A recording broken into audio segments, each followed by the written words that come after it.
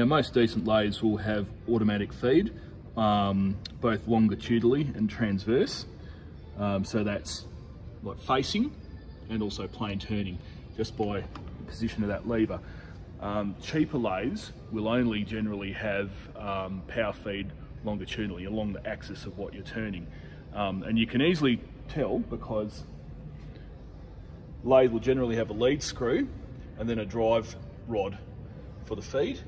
And on a very plain lathe, it will just have a lead screw and no drive for the cross feed. So another good feature, decent lathes will have a forward reverse lever that travels with the carriage, so nice and convenient there. This lathe has also got a foot brake, so for an emergency stop you can just stand on that, and that will bring the spindle and a chuck to a pretty quick halt, because you're turning something pretty heavy, there's a fair bit of momentum, and you know, if you've got a piece of clothing or something wound into lathe and you need to stop it quickly, that's the go. Of course, there's always the emergency stop button.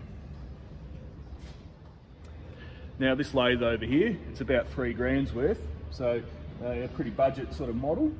One thing to check is the stand.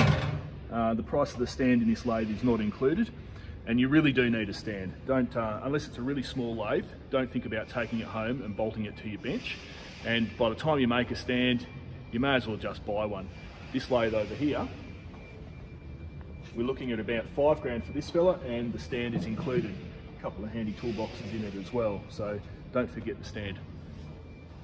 Anyway, hope that gives you a bit of an idea about what to look for.